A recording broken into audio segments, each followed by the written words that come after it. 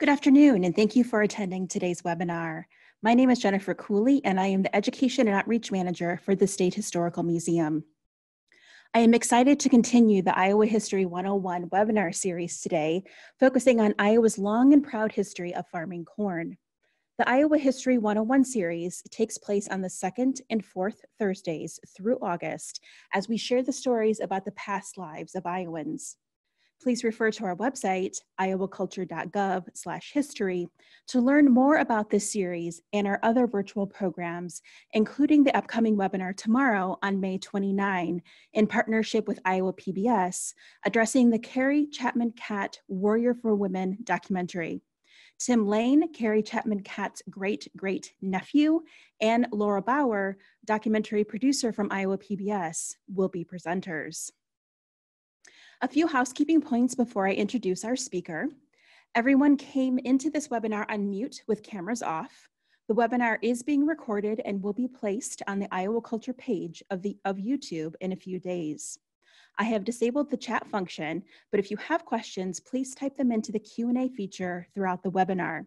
My colleague Matt Beyer is watching that feature and will prepare a list of questions for the speaker at the end of the presentation. But please note, we may not be able to get to all of the questions. Now I'm happy to introduce our speaker, State Curator Leo Landis. Leo has a Bachelor's of Science in History from Iowa State University and a Master's of Arts in Historical Administration from Eastern Illinois University. He has completed all but his dissertation towards a PhD in history from Iowa State.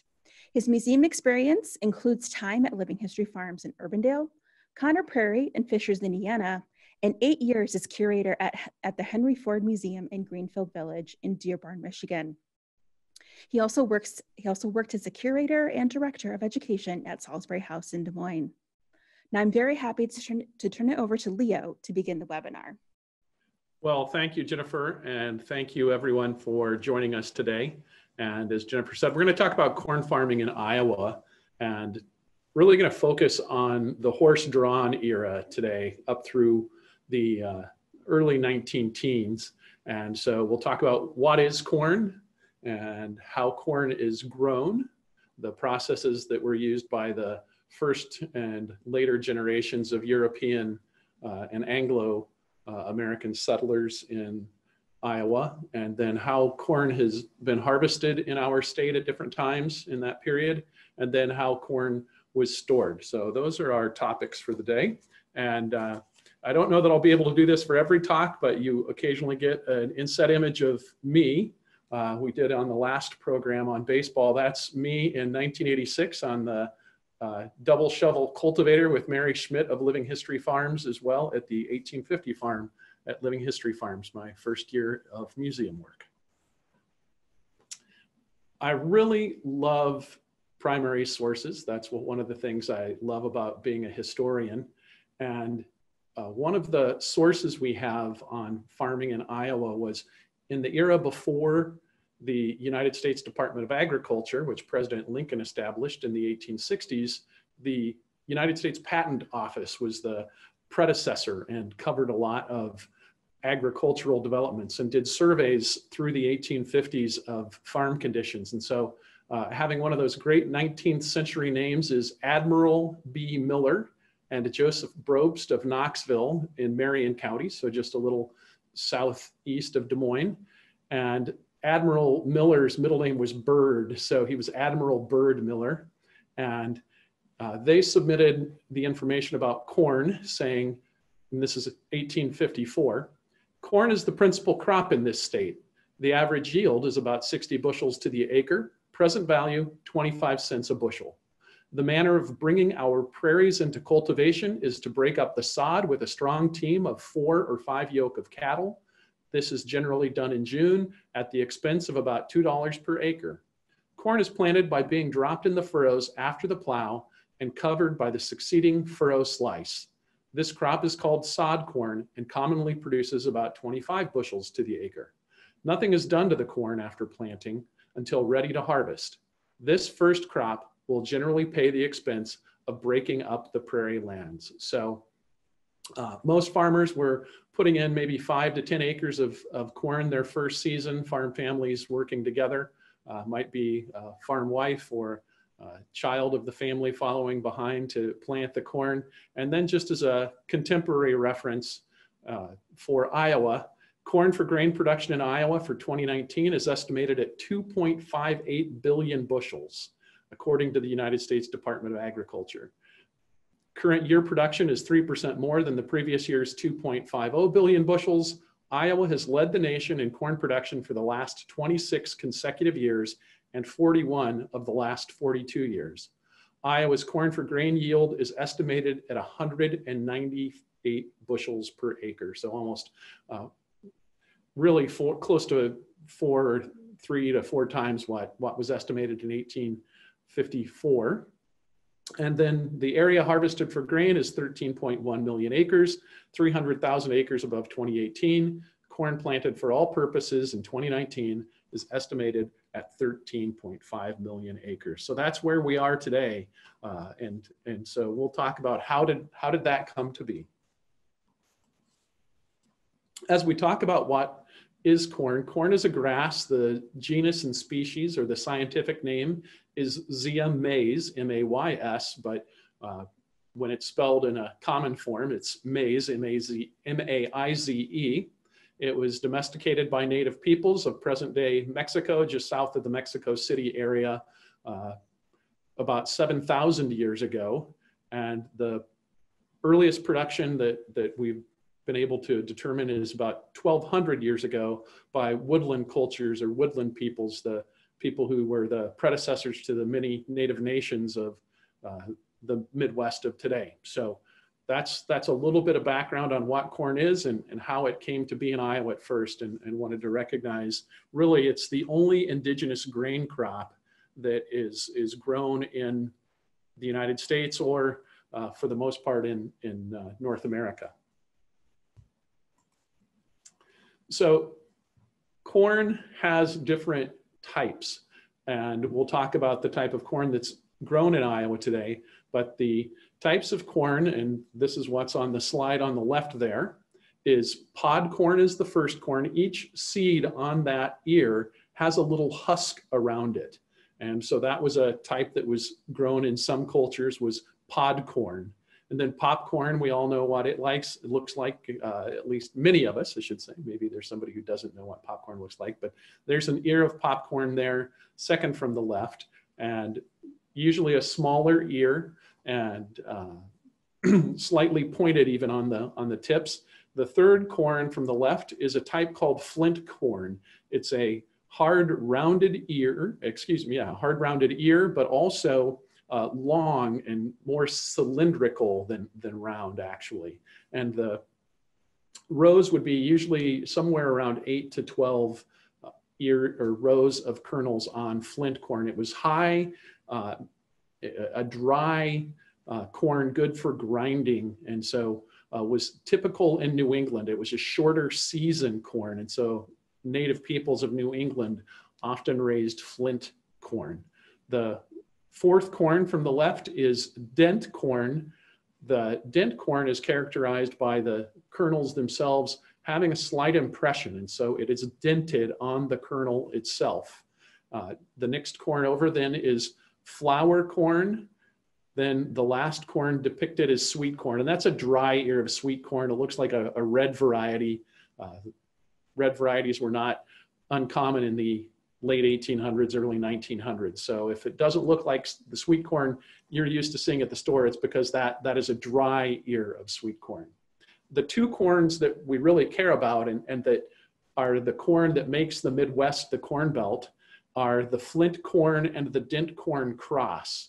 And so that's why on the right side image, those two depictions of the flint corn and the dent corn is those two varieties crossed with people from the South and people from New England and the North bringing their corns together. All of these corns can cross-pollinate, and that is what became the common corn type of Iowa and the Midwest through the 1860s and 1870s. If you were a New Englander who had come to Iowa, you might start growing flint corn because that's what you knew, and you might have brought that seed with you, but you usually converted over to that cross of a dent style corn it would take somewhere around 100 to 120 days to mature, but our growing season is typically that long in Iowa. And so the southern dent corn style is what became predominant, but it sometimes had crossed over with a flint variety as well. So when it comes to growing corn, I want to talk about how you select seeds, plowing, planting, and actually there's a couple of processes in there too called marking, and you might harrow and then mark or something to that. So we'll talk about that. And then how corn was cultivated. And that was that first image of me. We were cultivating corn in that photo. When it comes to selecting seed, and reference I'll be using a lot is William Savage, who was in Henry County. He was from the Quaker settlement of Salem area. We have some artwork he did, but also his diaries that he kept. And the Annals of Iowa reprinted those in the 1930s. And so we have good records on how he farmed in southeast Iowa down in Henry County. And on August 28th, he talks about husking corn, shell it, and took to mill, and gather seed corn, took it and cobs up to Samuel's. Samuel's were neighbors of his, and presumably had a place where he could store his seed corn where it wouldn't be damaged by pests, and he felt like that was a safe place to keep his seed corn. And so today, whereas farmers will buy seed from a seed company like Corteva, Pioneer Hybrids, successor company, farmers saved their seed really through the 1930s as the way to get their corn crop. So they would select ears that from the previous year that they thought looked good and thought that that would give them similar looking ears in the next season. There's so much genetic variety in corn, it actually doesn't work that way. But again, to somebody, even most of us who didn't realize there was that degree of genetic diversity, you might just say, oh, a good looking ear of corn is all those seeds are going to produce similarly good looking ears of corn.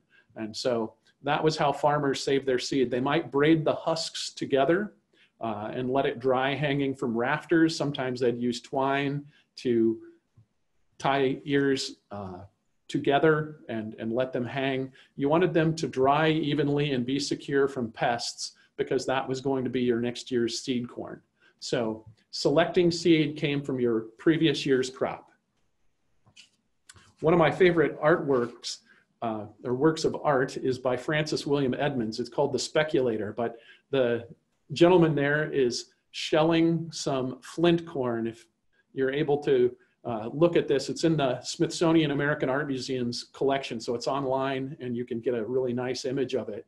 But those are ears of flint corn that he is shelling, and he's presumably doing what William Savage was talking about. He's either shelling it to take to the mill because he doesn't have a mechanical corn sheller, and so he's shelling by hand, or it could be what he is shelling out, it's dried, and he's going to put it into a secure jar or crock, some way to keep it from pests. And so that's a good example of farmers hand shelling corn in this piece of this work of art by Francis Edmonds. So going back to a diary entry by William Savage, and in May of 1863, Savage makes the following notes. J. Wright plowed for me. I carried some of my fodder off. PM plowed with old Kit. So we're presuming old Kit is a horse. Marked off with her and planted some corn. Sunday, R. Wells and I to creek. Catch a good mess of fish. Dip net. 18th. Finished marking out and planted some beans, corn, and potatoes. 19th. Finished planting said ground that was plowed and grubbed some. So plowing was typically done after the ground had thawed, in Iowa. So that would be early April into early May, mid-May. And then if you were plowing prairie, it was, as we talked about in that early account with A.B. Miller saying, you know, it would be 4 or 5 teams of oxen. But once the ground had been plowed, if you were just running a few inches deep and it would have been previously plowed, then you could use a single horse. And so Savage is talking about plowing with an old horse named Kit. And then marking, and I'll show you some images a little later, is how farmers in the pre-herbicide days were able to cultivate their corn in two directions. So you marked your field, and I'll show you some examples of what that would have looked like. And he's probably marking with a plow. That's what he's talking about in that account when he says that he marked off with her. He's probably he's plowed it. He may have harrowed the ground, which we'll talk about, to even it out, and then he marked it. And that was how you knew where to drop your seeds.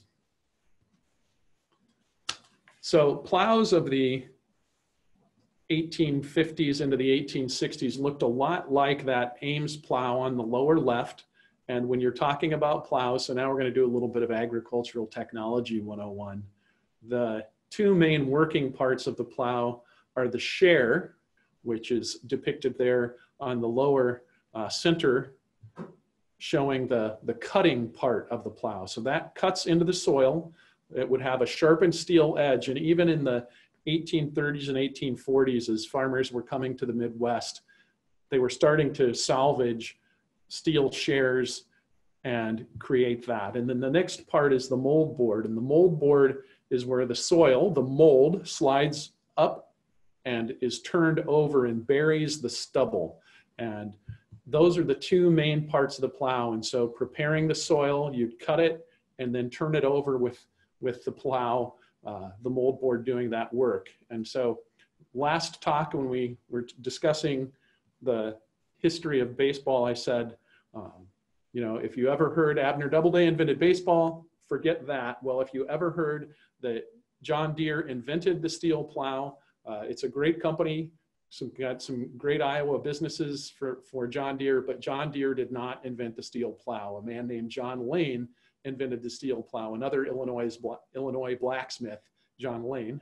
Sorry about that mispronunciation on Illinois. John Lane is credited with developing the first steel plow. And it's just John Deere did a really good job with his steel plow. So he gets credit for bringing the steel plow to the world, but he did not invent the steel plow. That Ames plow, even though it's an 1893 plow, it's a style called an eagle plow. That was around in the Midwest in the late 1840s. It actually came out of New England and was around in the 1840s and the 1850s in the Midwest. And then up above is another style of plow. David Bradley Company, First and Bradley, were out of Chicago. They made a really good set of plows too. So Oliver was another popular maker, but there were dozens of plow companies across the Midwest. And as an example of a breaking plow, that beam is about 10 to 12 feet long. So the beam is the long wooden section. And then the share is a fairly long share and a mold board.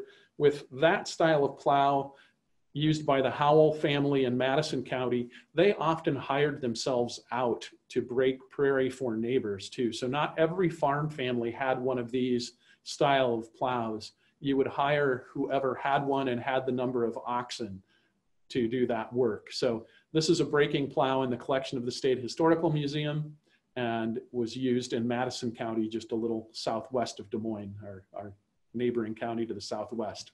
So that's the type of plow that was being used to break the prairie. There's a great Grant Wood directed mural at the Parks Library at Iowa State that shows breaking prairie. And so if you want to see an example of an artistic rendition, it's idealized, but it's a really great work of art that's at the Parks Library at Iowa State. And usually it would cost, as Admiral Miller said, about $2 or $2 to $4 per acre to break prairie using a plow of this type. Another style of plow, and it often could be used to stir the soil, often used in either what's called plowing corn or in marking the field, are shovel plows. So there's a song by Bob Wills and the Texas Playboys called stay a little longer. And the line is, I plow my corn with a double shovel. Well, that's what the plow on the top is a double shovel plow used for generally removing weeds, but could be used to stir the soil. Not so much used that way in Iowa, but used as a weed remover. Same with the single shovel, wood beam single shovel plow there on the bottom image. And those could be used also to mark the field, especially that single shovel. You'd have your horse either pull the moldboard plow like I showed on the previous slide from Bradley and Ames, or could mark it using a shovel plow like this if you didn't have a moldboard plow and were borrowing one, but you did have a shovel plow. So if you ever see the term shovel plow, these are the styles of plows that were being used in the 1840s and 1850s into the 1870s, actually. And as you can see, David Bradley, they were popular enough that he was selling, that company was selling them into the 1880s and 1890s, and you see them in Sears and Roebuck catalogs as well. After a field was plowed, usually to break up the clods of dirt, if it was old ground, previously farmed ground, you would take a harrow through the field pulled by a team of oxen or a team of horses, and having metal teeth, it would break up the clods of dirt and help level out the soil so that you then could mark it.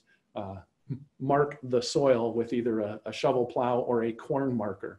And we're about to talk about corn markers and what those are. But these two types of harrows, again, from Ames Manufacturing Company with an 1893 catalog, but they're actually a style, again, that goes back to the 1830s and 1840s. Both of these style of harrows were really basic styles of harrows used to break clods of dirt after plowing, preparing the field for planting. So I've used that term marking. We talked about it with William Savage. Marking was the way to lay out your field, 40-inch rows typically, going the length of the field, but also by marking it, you'd go perpendicular to the rows you'd marked the length, and you'd go perpendicular 40 inches, and at the intersection of those 40 inches is where you'd plant your seeds. And so here's an 1863 account of an Iowa corn marker, and saying, Iowa is well adapted to the cultivation of corn, yet many are so careless that weeds often get the mastery. Hence, they get a poor remuneration for their hard toil. One great reason is that after fitting the land for seeding, they spend several days in furrowing each way. That's using either the moldboard plow or a shovel plow, jogging along in a zigzag manner so crooked that crows can hardly find the rows after it comes up. This requires much labor and is of no benefit except in making easy planting. So saying it's easier to plant this way, but it really isn't the smart way to do it. The corn is placed too deep to feel the warmth of the sun when it needs it most, and the farmer has to wait too long for the corn to get large enough to keep from covering it up the first time through with the plow or cultivator. Corn needs light, air, and warmth to vegetate and grow rapidly.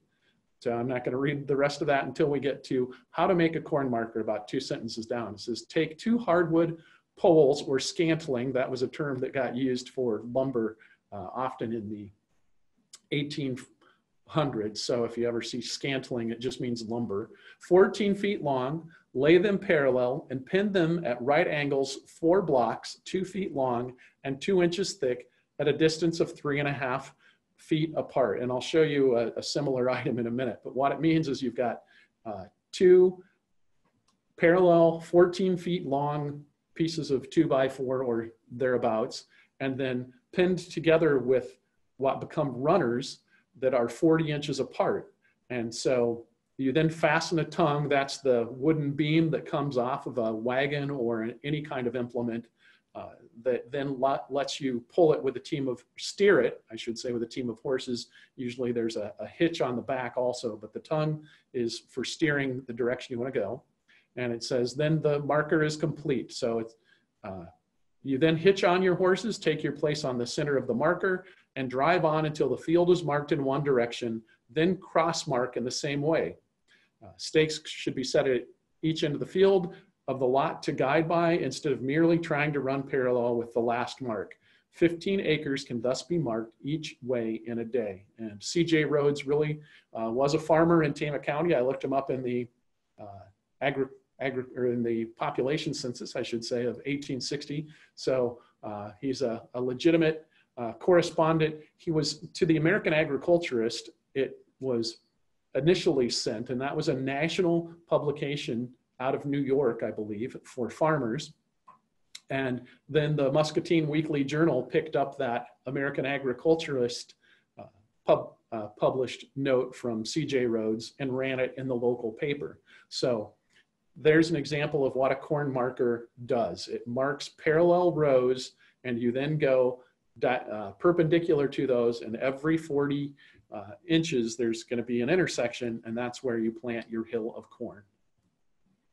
So this is a patent from Man in LaGrange. I think LaGrange is Fayette. I know it says there. It's Lucas. I knew it was not Fayette, so I had to check. So he's in Lucas County, so south central Iowa. And the depiction on the right, upper right, is an overhead or a plan view. And so those two V's in the back, those are actually the handles that the man or woman who are steering the marker have. But you can see there are 4 shoes or 4 attachments. Those are 40 inches apart. A horse, and the tongue would be that area that's marked G coming off the marker at the lower center of the marker design itself. And so I don't know that this is a wildly popular marker, but it's quite similar to what was described by the Tama farmer, C.J. Rhodes. So Iowa farmers were filing patents for styles of corn markers. And so there's a little shoe there on that. It says that it'll have a form, I say shoe, a curved front is what I mean when I say that. So the 4 connecting bars, the shorter pieces of wood, are what do the actual marking.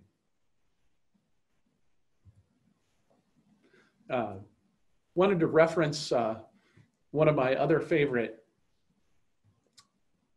discussions of planting, and here's one of John Kenyon, who was a Delaware County farmer, talking on June 20th, 1859. So by today's standards, that's very late planting, but he wrote back home to some family back east saying, "I have planted about 20 acres of corn and 7 or 8 of small grain.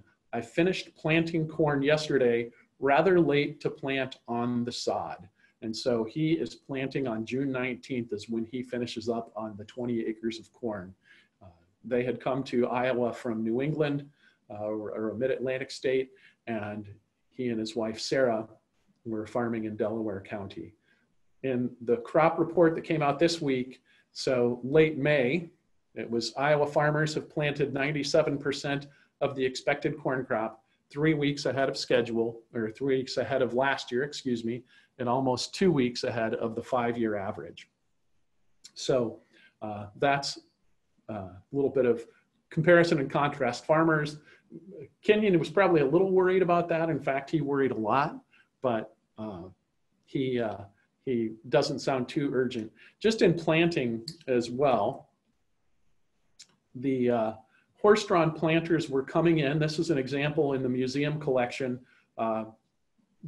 Inventor farmer out of Galesburg, Illinois, David Brown, I believe, or Brown was the last name anyway. The Brown corn planter was really the first successful horse-drawn corn planter for the Midwest. And so it has 2 runners. You would have marked your field one direction, either with a marker or perhaps with the planter itself, and then gone perpendicular. And you can see these horse-drawn corn planters have a driver and then a man sitting on a small little stool next to seed boxes. And so the seed boxes are on the edge on the right-hand photo, and there's that circular disc. That's the seat for the man operating a lever that drops 3 to 6 seeds. It was usually around 4 to 5 seeds per hill. So farmers are planting in hills at this time in rows going the length and the width of the field.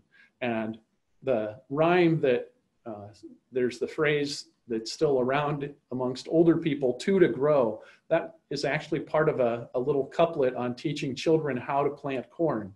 And it was one for the blackbird, one for the crow, one for the ground squirrel, and two to grow, or a variation on that. And so the phrase two to grow actually comes from corn planting, and that was one that was around in the 1840s as Iowa was being settled. So if you were hand planting or using a horse-drawn planter, about 4 to 5 seeds per hill as you planted the corn.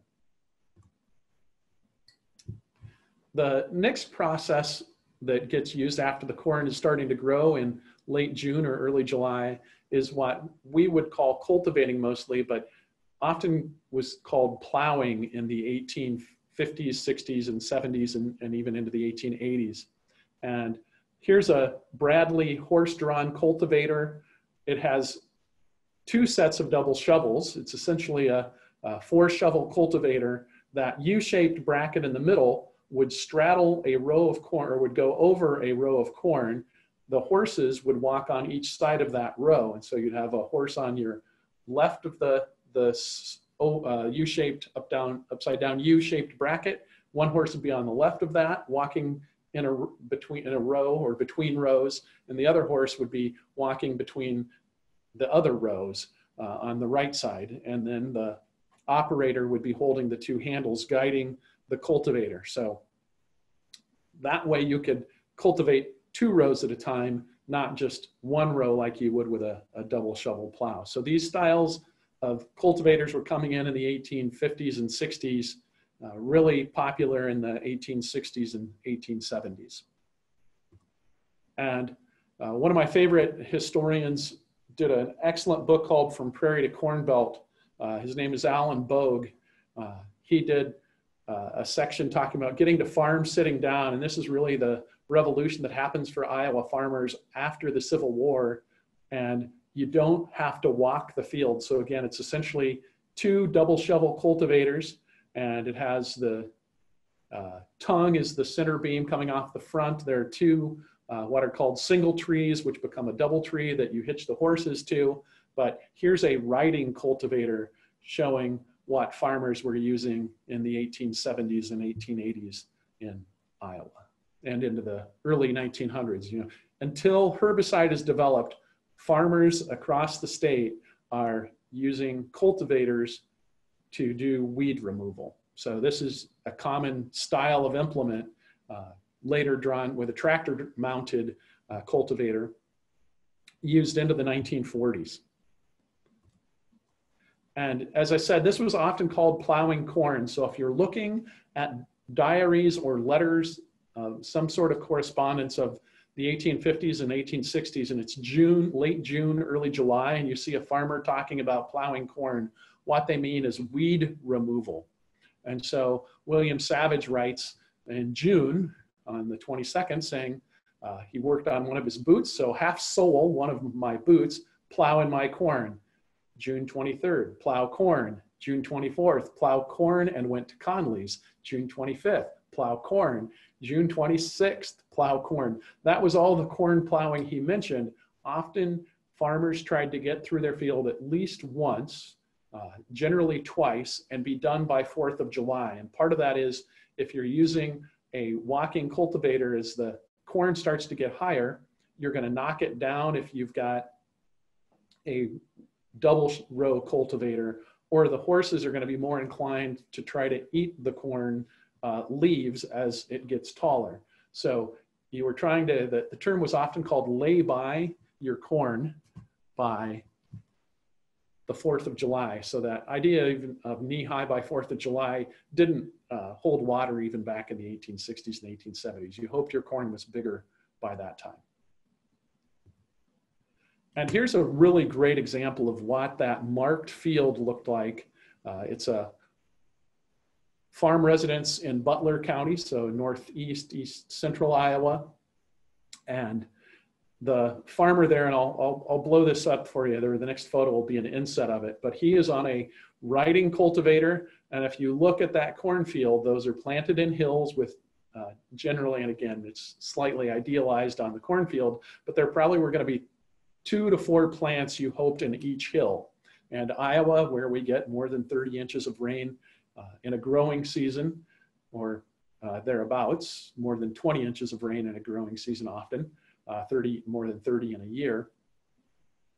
You can plant corn that way, and it let you then cultivate the length of the field and the width of the field, thus having rows, the length and width. So that's what that marked field let you do. It means you may not get the same level of productivity that we have today because the corn isn't as densely spaced and it isn't hybridized, but that's what a riding cultivator would do. So he is plowing his corn, presumably sometime in late June. And there you go. He's getting to farm sitting down as he plows his corn, much better than walking. Usually by mid-September, your corn was ready to harvest. And there were a couple of ways that Iowa farmers harvested their corn. Sometimes they shocked it and left it in the field. Sometimes they would shock it and then bring in the ears off the exterior part of the shock. And sometimes they would husk the corn, and we'll talk about those as well. Here's William Savage again talking about corn harvest of 1863, saying, "I came home and commenced cutting corn, set up 2 shocks, went to I. Conley's and partly made Walter a corn knife and stripped some cane." That's sorghum is what he's talking about, and stripping some cane, probably taking leaves off the sorghum to feed to cattle. And then on the 12th, a Saturday, he hunted in the morning. On the 13th, he went fox hunting in the morning. He shot 1 gray fox. On the 14th, he cut corn and set 1 shock, took 1 wheel up to Thornton's, hunt cows, so his cows must have been missing. 15th, he cuts corn, sets 2 shocks. 16th, set 3 shocks. Then I, Conley, and I stacked my Hungarian hay, 2 loads, and his 6 loads, and fixed Walter's corn knife. So good example of Iowa Diary talking about husking corn. And it was a idealized activity in New England because of the changes in farming in Iowa. These sorts of idealized scenes of the 1850s and 1860s, the husking bee or the husking frolic is depicted in this Harper's Weekly engraving that appeared in Harper's Weekly. You've got people doing the work and husking out the corn. The reason why it was important if you were storing corn inside to husk it is it was before the frosts, and if you left the husks on, the moisture in the corn would cause the corn to rot. So that's what you're doing when you're husking corn, is you're pulling off the husk as it is mostly dry, but letting the corn finish its drying in storage. And the tradition was in New England that if you found a red ear, so a genetic variation, you would get to kiss your sweetheart. And so in the foreground, you see 1 young man getting to kiss his sweetheart, and then on the right center, a young woman not real excited about being kissed as a young man holds what one presumes is a red ear of corn. So this is the idea of a husking bee. They happened occasionally in Iowa, especially in the early settlement, but not a major event. And this was where if the corn was cut into shocks, you would pull off the ears, bring them into a barn, and husk them out in a group setting as a social event, and then could store the corn to feed out to your animals. And when you husk, you use 2 things. I came across in some of the research that I've done a discussion of the best kinds of husking pegs in the 1840s and 50s. And one Iowa farm correspondent talks about a metal husking peg. So on the lower part is a wrought iron husking peg, so the typical metal that blacksmiths were using in the period of the sort that would be used. And then a really basic wooden husking peg. Those let you slide under the husk of the corn and really slice it open so it's easier to remove that husk. So that's what a husking peg does. And then later in the 1800s, 1880s, 1890s, as productivity is increasing more and more and farm sizes are getting larger, though this is a depiction from Iowa County of a farmer. He's a hired man harvesting corn. He's probably using something like that hook that's depicted on the right that mounts over your palm with the leather strap below the metal attachment wrapping around your wrist, and then the leather strap going behind your fingers, between your middle or your little finger and the adjacent finger, and then back over to the index finger and being secured to your palm. And he's got on a pair of gloves. It's probably October or November when he's harvesting that. And so this is the typical style of picking and husking that happened on most Iowa farms by the 1870s. The tying into shocks could be used for fodder, for chopping up and feeding to animals, but most farmers would husk the corn, throw it into a wagon, take it into a corn crib, and let it store that way. And that was typical from the 1860s into the early 20th century, into the 1950s, really. 1960s, 1970s, you still would see a few wire cribs holding ear corn if a farmer didn't have a combine from the 1940s. So picking and husking was typical. Here's the style of knife that William Savage referenced. It's essentially a machete, wrought iron blade, maybe a steel blade secured with a wooden handle, and about a 12 to 16 inch long metal blade and a 6-inch handle that's used to chop the corn at the base of the stalk at the ground and tie that into bundles in the field. So instead of having stalks standing, you'd tie them into bundles and stack them into what's called a shock, an upright group of about 40 to 60 stalks of corn all tied together. If it was still a little green, that would keep it healthy for, or more palatable for cattle especially. And then developed by 1900 is a machine called a corn binder, so that you didn't have to hand tie the bundles. Farmers were familiar with binders from harvesting wheat and oats, but inventors developed a corn binder that would tie it into bundles of about 10 to 20 stalks of corn, and then you could put those bundles together and tie a shock, or you could take it into your farmyard and chop it up and feed it to cattle. So corn binders were becoming more common on many Iowa farms. So this is from Northeast Iowa, Fayette County, Arlington, Iowa, an ad for the Deering corn binder. And corn cribs were the typical building for storing corn for Iowa farmers into the, really, as I said, into the 1950s in many cases, until the combine combines the processes of picking and shelling corn. And so here you see a farmyard in Fremont County, so southwest Iowa, and in the right side of the kind of center right is a man tossing ear corn out to hogs. And so here it is blown up. That's probably a wooden rail corn crib, open top, presuming that because really it's slatted, there's enough ventilation that if it gets wet in that crib, it's not going to damage the corn. So having corn cribs near your hog lot was something that was important. Corn is the main way to fatten your hogs. Cattle through the 1940s in Iowa generally were grazed for much of their life on grass and on pasture, but then were finished on corn, whereas hogs were eating corn year round.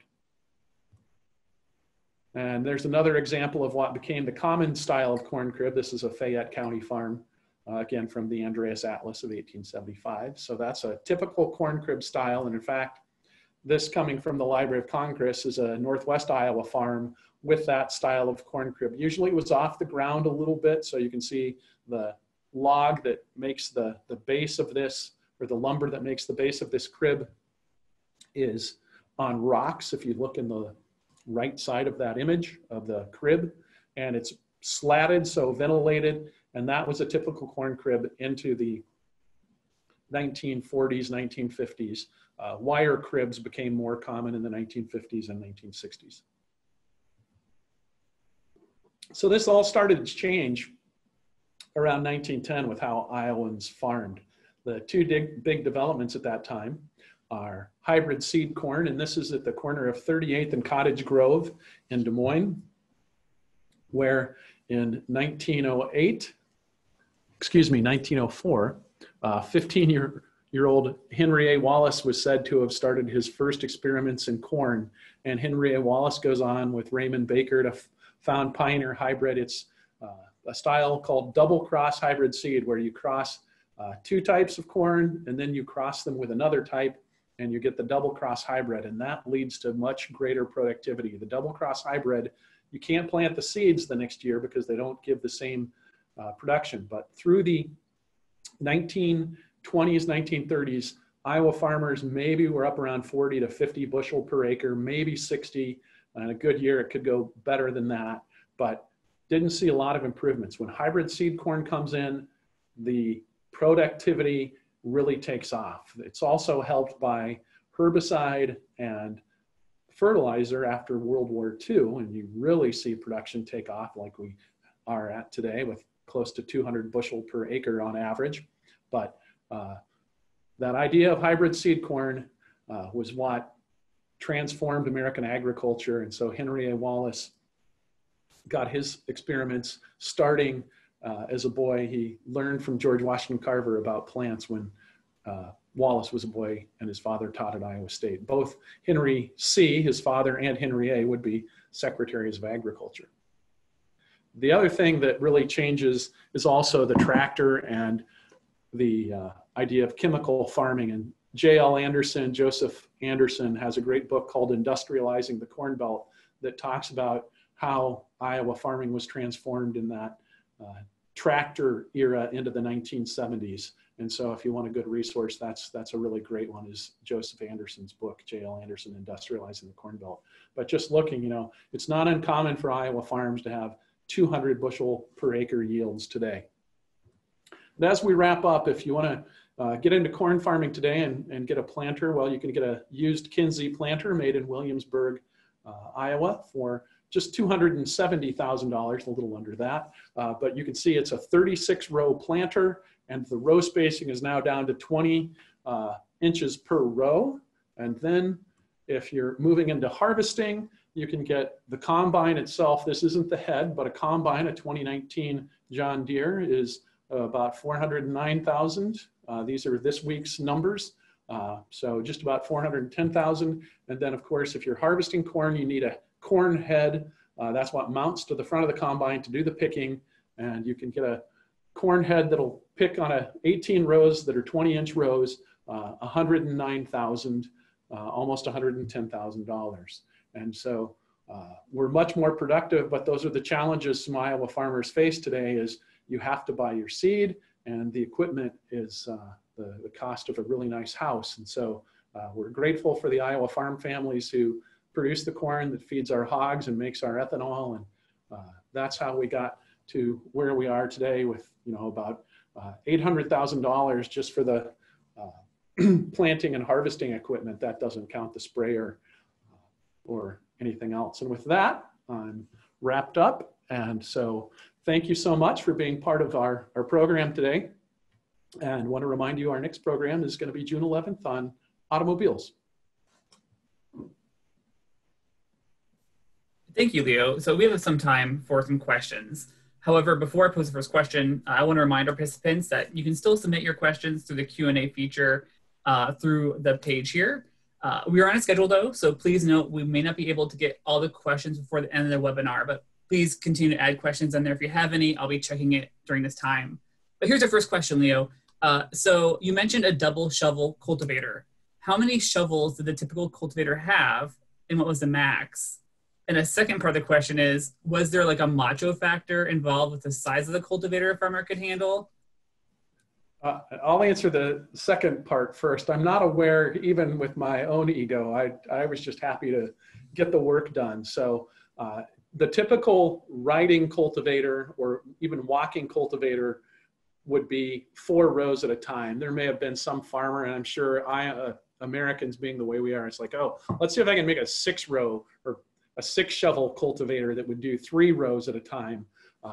but again, you need to have a degree of balance. And as you start to get more horses involved, it gets more and more complex keeping the horses in the row. So the standard was by 1870 that 4 shovel, 2 double shovels that would do 2 rows at a time. So I've never seen in my 20, 30 years of paying attention to this stuff, a 3-row or 6 shovel cultivator. Another question too is, how many times in a season would they cultivate a field if things were ideal? Yeah, 2 times would be about what you'd need to do. Once as the corn had sprouted and you could see, and so you could dig out the weeds that way, maybe when the corn was about 8 inches tall, and then by the time it was around 24 inches tall, a second time through. But as it gets closer to 24 or 30 inches tall, the corn's going to start shading out the weeds. So if you could get through 2 times, that would be pretty good. Some, particularly fastidious farmer might try to get through 3 times. A question from Wayne asked to talk about when tractors replace horses. When did that happen? And then what had happened specifically at that time? Sure. Iowa farmers start to experiment with tractors in the 19-teens. The first mass-produced tractor is the Fordson, and that's released in 1917, but doesn't really become prominent until 1919. Then another Iowa inventor working for McCormick Deering, or what's International Harvester, develops the Farmall tractor, and that transforms. It's a row crop tractor, so that helps. Won't get into too much detail on what a row crop tractor is, but it means it could work in corn, it could plant, it could cultivate. Prior to that, tractors weren't really good at working between rows, but the Farmall had high wheels, and so then the John Deere B and the John Deere tractors become more and more common and popular. So those all happened through the 20s and 1930s, but in Iowa, it's not until I think the mid 50s where there are more tractors on Iowa farms than there are horses. So you see horses used on Iowa farms through the 1930s and 40s and 50s, but really the production we needed for World War II, that was a big catalyst for switching from horses to tractors. Plus the farmers who grew up using horses were aging out, and new farmers coming in were saying, I don't want to deal with horses, I want a tractor. Perfect, thank you. A question from Ronald was about the distance in planting, and he asked, wasn't 42 more common than 40 inches? I know that by the the early 1900s, late 1890s, that you did with mechanical planters, you did start to see more 42-inch rows. I'm curious to go down now and measure our horse-drawn planter from the 1860s that's in our Civil War exhibit and see if those are 40 or 42-inch rows. But I know Ron knows what he's talking about, and he's correct. By 1900, 42-inch rows were more standard. Another question we had was, is popcorn any significant part of our Iowa economy? Or do you know what state popcorn is, a relatively major crop?